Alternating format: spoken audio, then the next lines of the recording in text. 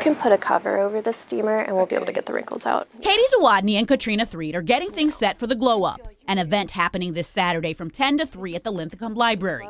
Girls who need a special occasion dress can come and pick one out, accessories included, and it's all for free. We want girls to be able to, go to prom, whether or not they can afford to buy a dress. So I think that's very empowering.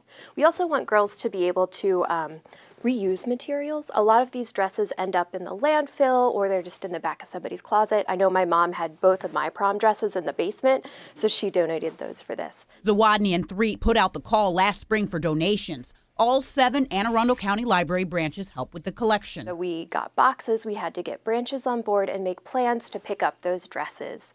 So Katrina and I have been driving all over the county to empty boxes for this program. For Saturday's event, organizers are hoping to secure a makeup artist, hairstylist, and tailor for the day. While girls wait their turn, they'll do activities. So we're going to make a style board, so using old magazines to cut up so the girls can think about what they might want to wear to prom and what their brand is. This storage room here in the basement of the Linthicum Library is where all of these donations are being housed. There are bags that haven't even been opened, purses, shoes, and the dresses come in all shapes, styles, and colors. They've collected more than 300 dresses and accessories.